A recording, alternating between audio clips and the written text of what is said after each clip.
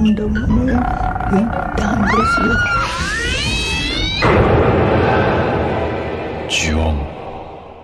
In previous episodes, we discussed how the Ju-on franchise started life as 2 shorts made for the TV anthology movie Gakkou no Kaiden G. This was quickly followed by 2 direct-to-video feature-length movies, Ju-on the Curse 1 and 2.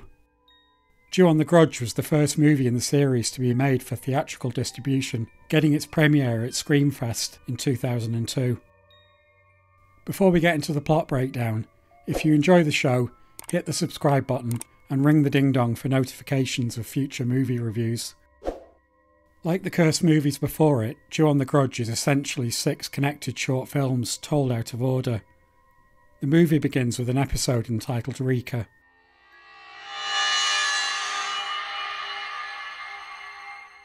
Rika volunteers at a social welfare centre.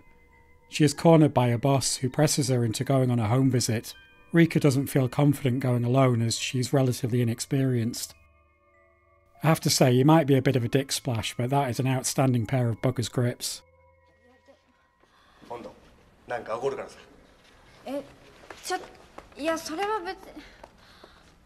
Yeah, I'm guessing HR has a file on that guy. Rika is sent to the home of the Tokunaga family.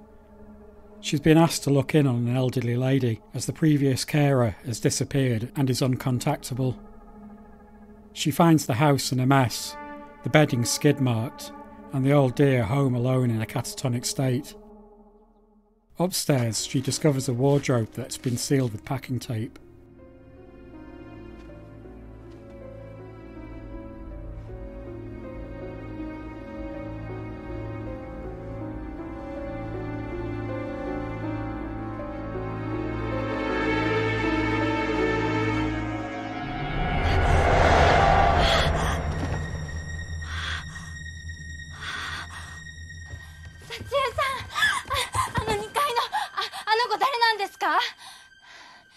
She's still unresponsive, so Rika goes back to talk to the boy and finds out his name is Toshio. A murmuring from the old lady's room draws Rika back in.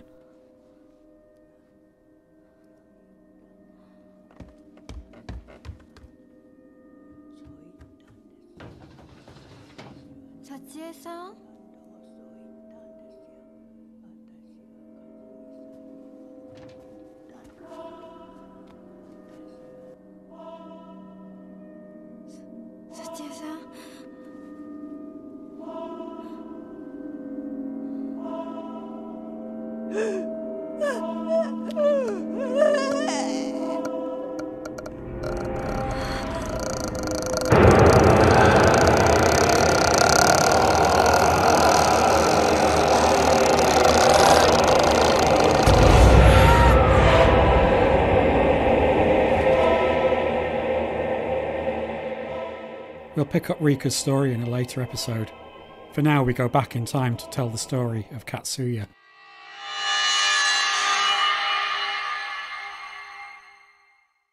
Katsuya is the son of the old deer from the previous episode. He's recently moved into the house with his mother and his wife Kazumi. Heading out for work, Kazumi reminds him that his sister is coming for dinner that evening. Later, while catching 40 winks, Kazumi is woken by a disturbance, which she thinks was caused by her mother-in-law.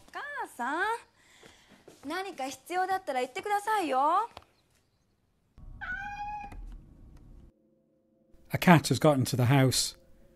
Kazumi follows it upstairs, where it is grabbed by a pale pair of hands. The ghostly figure runs into one of the bedrooms, with Kazumi following.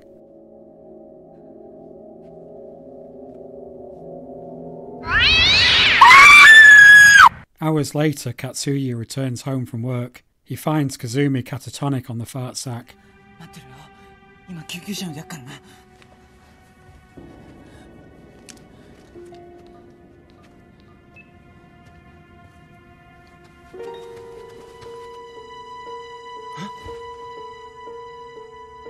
So, are you going to call that ambulance?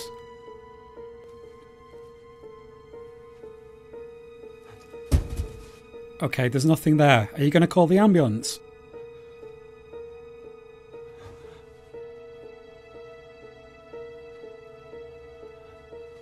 What do you think you're going to find in there? Call an ambulance. Dude!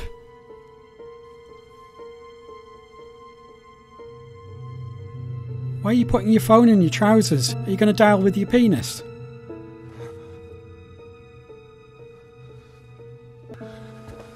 You're not going to find an ambulance under there.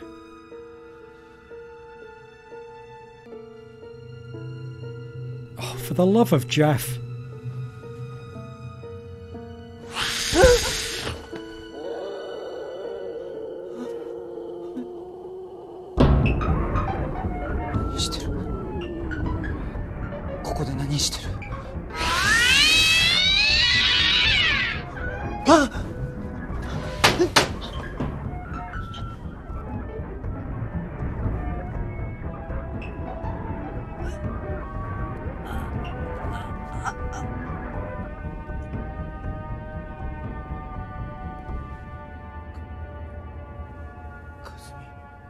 You fucked it up! Katsuya's sister Hitomi arrives. Konbanwa. A malevolent force casts a shadow over Katsuya, possessing him and turning his expression evil. Hitomi starts making the dinner while Katsuya carries his wife's body into another room. Hearing movement coming from upstairs, Hitomi goes to investigate. Katsuya is on the stairs. He babbles about his wife cheating on him and their child not being his. In a moment of clarity, he pushes Hitomi out of the door.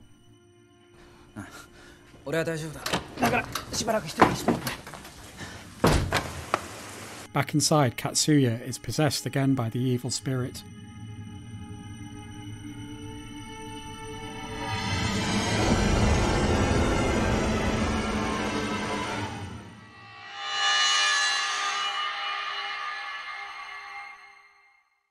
We jump forward in time now in an episode that runs concurrently with Rika's. もしもし、ひとみですけど。 Hitomi has been attempting to contact Katsuya since he forced her out of the house. Her teeth are floating, so she dashes into the ladies. In the cubicle, her phone rings. The caller ID says it's from her brother. もしもし、お兄ちゃん？ちょっと変な冗談やめてよ。何か必要だったら言ってくださいよ。すいません、今切りましたから。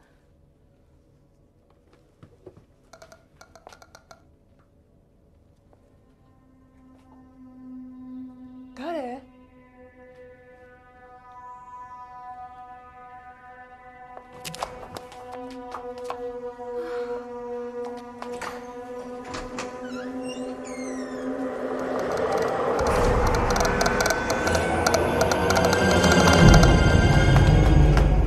Hitomi fetches a security guard who goes to check on her story. Despite all these lights being on, and these side lights, he still has to use a torch. Hitomi watches the security footage as a black cloud emerges from the bathroom and grabs the security guard by the no-no spot. Hitomi GTFOs and runs all the way back to her apartment. At home, she takes a moment to remember her fallen comrade.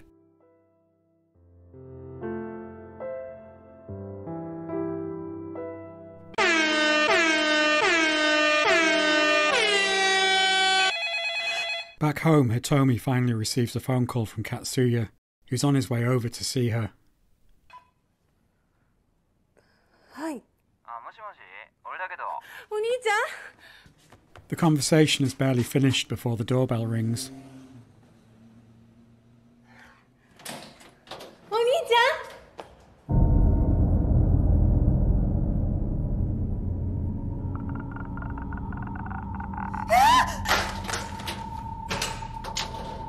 Hitomi dives into her wanking chariot and hides under the covers. 54件もの発見例があり、他には 2.5 メートルの帯の抜け殻を見つけた人もいるそう。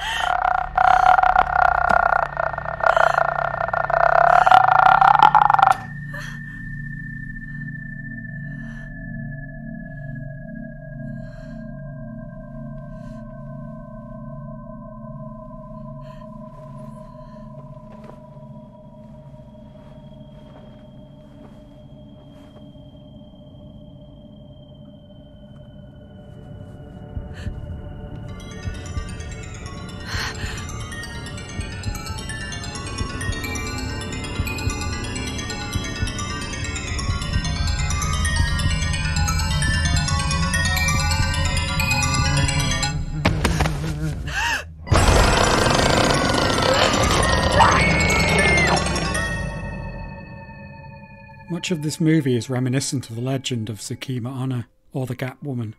The legend was first written down by Negishi Yasumori, who lived from the late 18th to early 19th centuries. For 30 years he collected stories and anecdotes and published them in a 10-volume book called Mimi Bakuru. In the original story, a young man is overwhelmed by the feeling he's being watched. Eventually he finds that there is a woman living in the few millimetres gap between his dresser and the wall. Over the years the story has been retold and evolved. In some versions of the story, the Gap Woman will drag her victims into another dimension. Some people attempt to stave off their fate by putting tape over every gap in their house. Moving home won't save them either, as the curse will follow them and spread to whoever enters their home. We now return you to your regularly scheduled programme and pick up Rika's story again in the next episode, Toyama.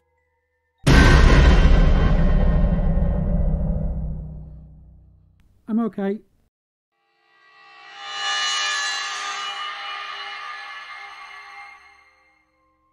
Rika hasn't returned to the welfare centre, so her boss Hirohashi goes looking for her at the Tokunagas. He finds the old deer dead and Rika in a trance. Investigating the death, detectives call Katsuya's mobile and hear it ringing somewhere inside the house. Tracking the ringing down to the attic, they find Katsuya and Kazumi's dead bodies. Later at the hospital, a recovering Rika tells one of the dicks about Toshio. She is told that the Tokunagas have no children. Back at police headquarters, Detective Exposition explains that Hitomi has gone missing and the security guard is dead. All the families who have lived in the Tokunagas' home have either died or disappeared. The first family it happened to were the Saikis. 5 years ago, Takeo Saiki murdered his wife Kayako and hid her body in the attic. Later, he was found dead in the street. They had a son, Toshio, who disappeared and is listed as missing. Searching for answers, Detective Exposition goes to see Yuji Toyama. Toyama was previously part of the investigation into the Saiki murders. He has subsequently left the force and is now the only surviving member of the team. Toyama is reluctant to get involved in the case again until he is informed that there have been more deaths related to the house.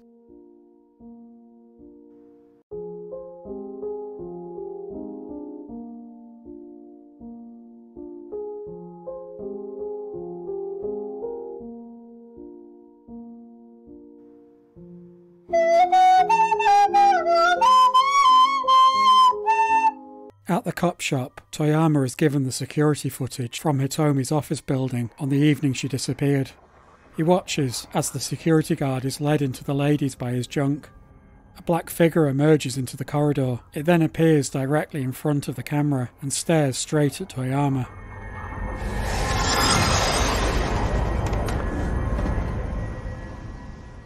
Rika is asleep at home when she is woken by Toshio standing next to her bed and Kayako staring down at her. I might be overthinking it, but I think this shot is channeling the nightmare. Toyama goes to the Tokunaga's house with 2 cans of petrol, intent on torching the joint. It's night time, but he sees daylight streaming through the kitchen door. On the other side of the door he sees a vision of a teenage girl running from the house. Upstairs there are 3 more teens who are suddenly attacked by something out of sight. Then night returns as Kayako crawls into view.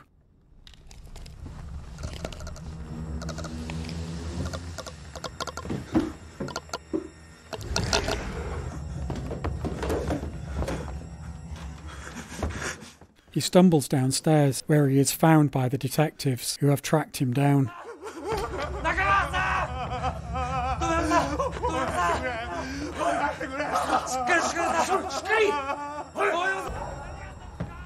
Toyama makes it out of the door as Kayako advances on them.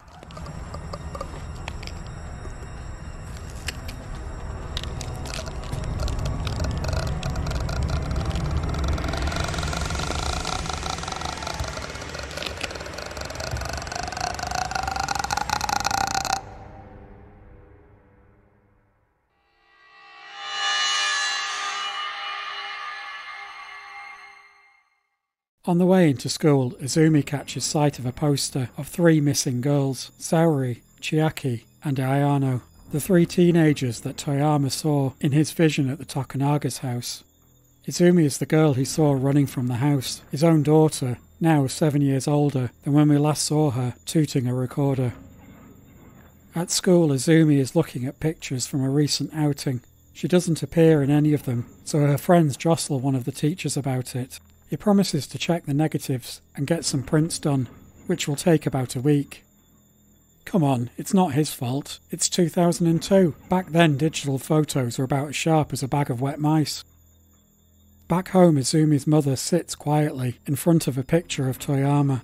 Its placement in front of an altar indicates that he is now dead.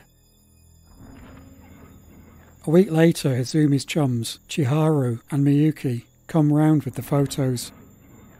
Izumi looks like arse. She's covered her windows in newspaper and acts skittish. She tells them that on the day of the school trip, she went with the missing girls to a haunted house, the Tokunaga's. She got the fear and ran away, as Toyama saw in his vision. The other girls stayed, and that was the last time they were seen alive. Since then, she has been haunted by their faces, appearing at her window. After they leave, they suddenly remember the photos. In every picture of Izumi and the missing girls, their eyes are blacked out. That night, Izumi dreams of her father. When she wakes, she finds strips of newspaper on her bed. The paper has been torn from her window. Through the gaps, her friends' faces stare at her. Izumi panics and books it to the room where she had seen her father, with her friends following. She makes a half-assed attempt at barricading the door.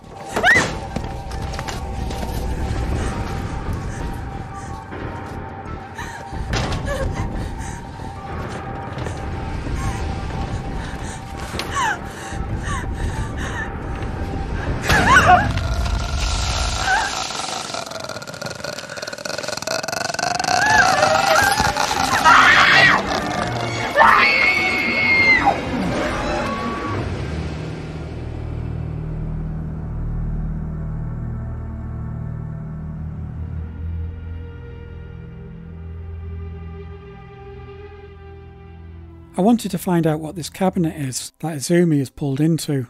The room it's in is distinct in being decorated in the traditional Japanese style, with tatami mats on the floor, and unlike the rest of the house with its hinged doors, it has translucent sliding doors called shoji. This suggests the room, amongst other things, may be used for religious practices. The fandom wiki says it's a Shinto altar.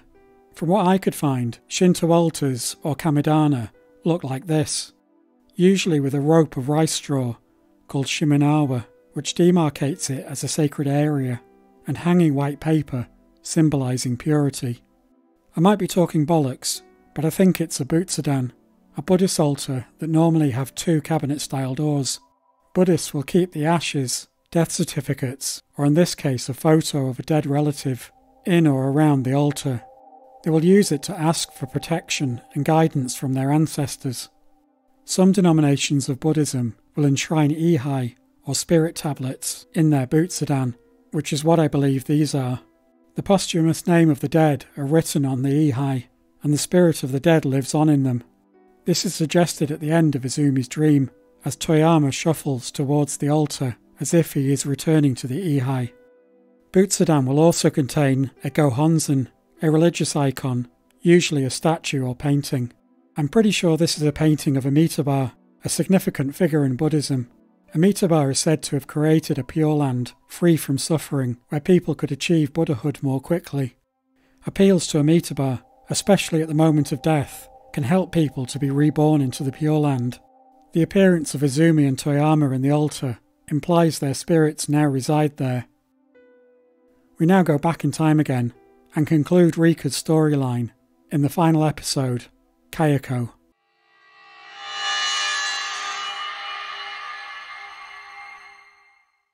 Rika is still working at the social welfare centre.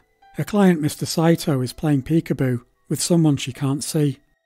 In a reflection, we get a brief glimpse of who it is. Back home while showering, Rika feels something touch the back of her head. Later she meets up with her friend Mariko, a teacher. Mariko complains about a pupil of hers that is enrolled at her school, but has never shown up for class, and his parents aren't responding to her calls. Rika feels something fuzzy under the table.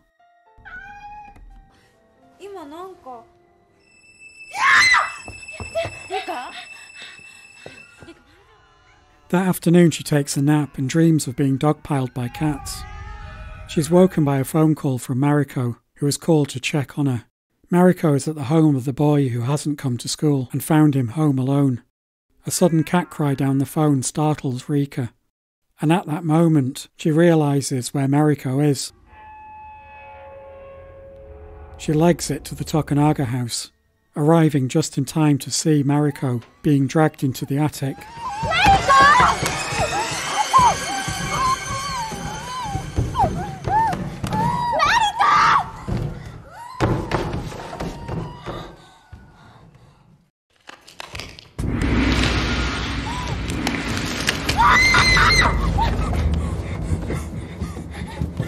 Rika runs for the door, with Kayako crawling down the stairs behind her. Before she reaches her, Rika realises she is destined to relive the curse, as she sees herself as Kayako.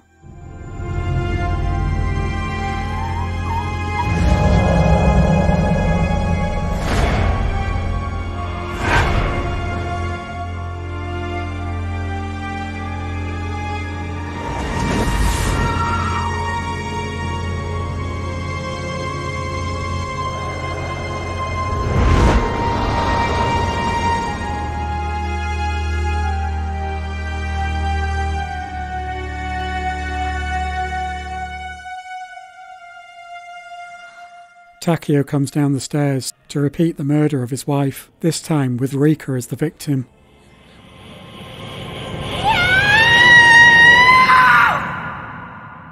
In the final shots we see a deserted Tokyo littered with missing persons leaflets, and Rika's corpse in the attic wrapped in plastic just like Kayako before her.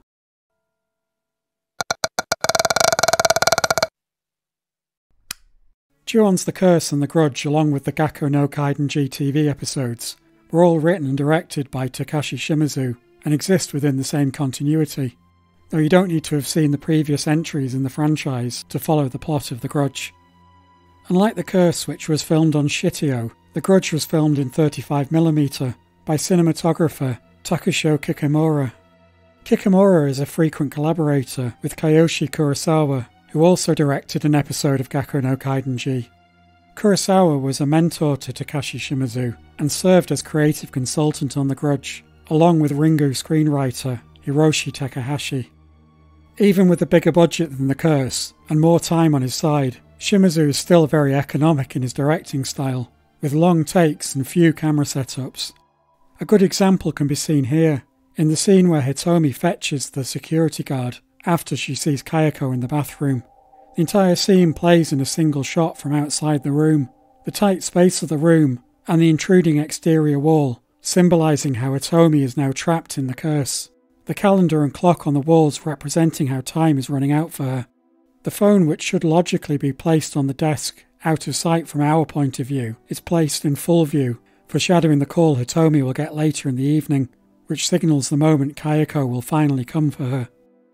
The security guard has a lovely character moment here, squeezing Hitomi's shoulder as he leaves. He comes across as caring and paternalistic, with a reassuring confidence. This is reinforced by the way he figuratively grows from a small background character to dominating the frame just before he steps out of the shot. For a character with less than 2 minutes of screen time and a handful of lines, he comes across as an actual person rather than a cipher. In the final frames, Shimizu resists going in for the close-up reaction shot, the empty space above her head making her look vulnerable and insecure.